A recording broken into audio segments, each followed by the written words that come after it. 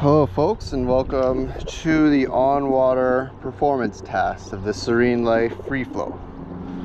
So I've used this board once before, and by the way, we're on the Nickel River in Surrey, British Columbia, and yeah, I was actually very surprised at how steady it was. So I'll kind of walk you through how it feels. Right now the wind is kind of pushing me a little bit, so hence why I'm kind of floating without barely any effort. All right, so this will be the standing portion of our video. Let's get a tiny bit of momentum. If you're a beginner and you just got this board and you're kind of nervous about standing up, what I would say first thing to do is get a little bit of momentum while you paddle. It's a little bit like riding a bicycle, in the sense that you have the momentum. You basically it's a little bit easier to stand as opposed to if you're just in one place. So let's get to it.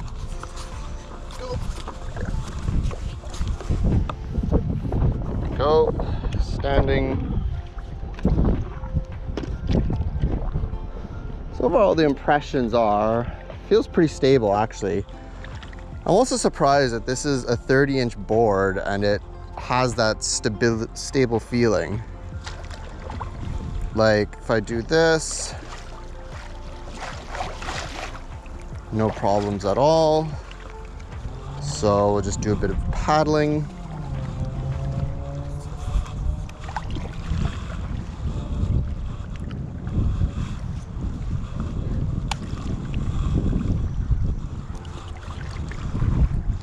Feels pretty good so far.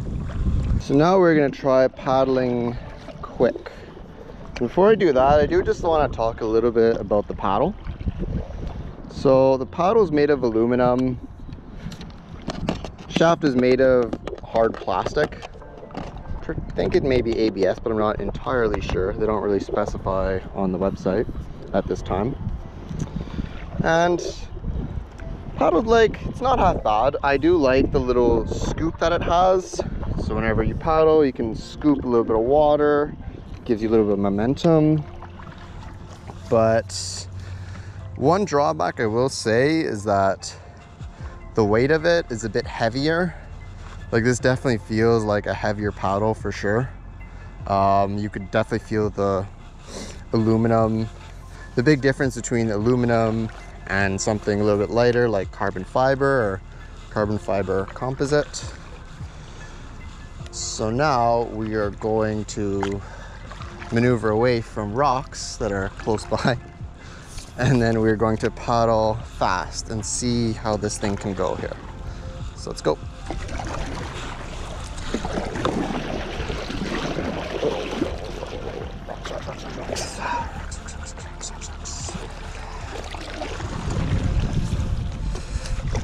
Always be wary of things below.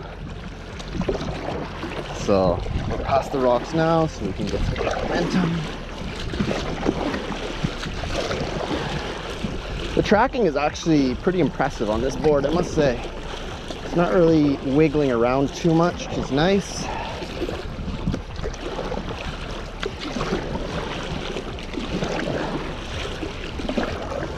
I will notice though that the speed is definitely a bit lacking, because you can tell it's kind of planing right at the front here. Next, we're going to do the maneuverability of this board. So we'll start with little slight paddles like this, trying to turn. Yeah, the board definitely gives off a pretty steady feeling. Compared to other boards at its price range or around its price range. When I do this, it's definitely more steady than the Tower. Yachtsman, well, Adventurer too, all the same thing. Then we're gonna do a sweep stroke. It's like this. I just do that. Yep. Still feels, it's a little bit kickback. I kind of feel like I have to kind of adjust a little bit, but it's not half bad. It's pretty good.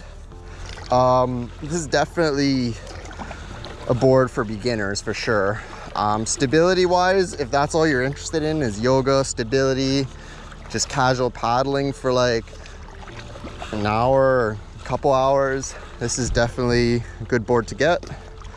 There's 6 colors as well. Just FYI, this pink color is my friend's, who's a girl. Shout out to Carol. But yeah, there are 6 other colors.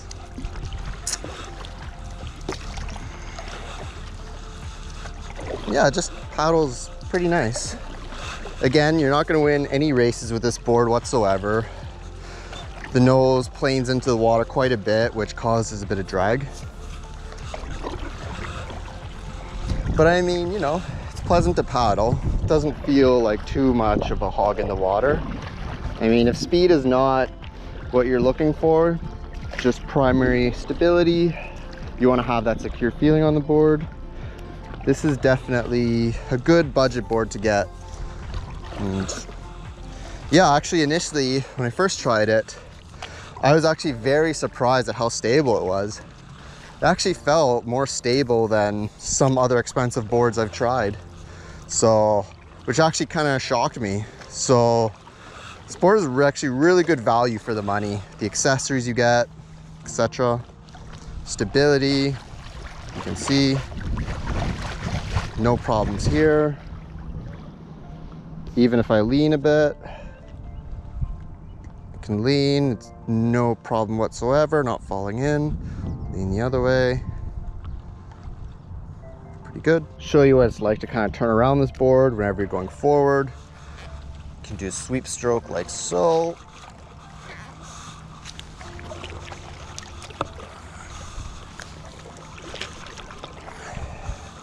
Pretty stable feeling, I must say.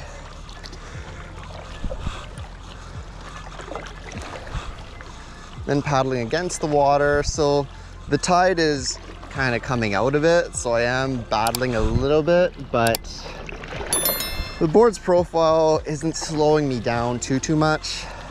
For the Nickel River, this is actually pretty lax in terms of the movement of the tide. It can get pretty harsh here if you go at the wrong times. So anyone that lives along coastal rivers, definitely something to consider. Look at your tide tables, etc. So the final impressions of paddling this board for, you know, about 10 minutes now, 10-15 minutes. Stability, it gets top marks, especially for a board of its price range. Absolutely great stable feeling. Feels like it's a bigger board than it actually is when you paddle it, which is pretty interesting. Just in terms of stability. On-water performance, the speed, well, again, you're not going to win any races with this, but it does an ample job. One thing I did also notice when I'm paddling right now is that this handle, you can kind of twist it a bit and it moves, which I don't really like. Whenever I have a paddle, I want the handle to be firmly in place. I don't want it to be moving around whenever I'm paddling. So hopefully they make improvements to that. Could always just try to tighten this guy as well right here. But yeah, overall, thumbs up for this board. On-water performance, you won't be disappointed in terms of just stability. I'll have to get some yoga peeps out here on this board to try it out, tell me what they think about it. But in the meantime, thanks for watching.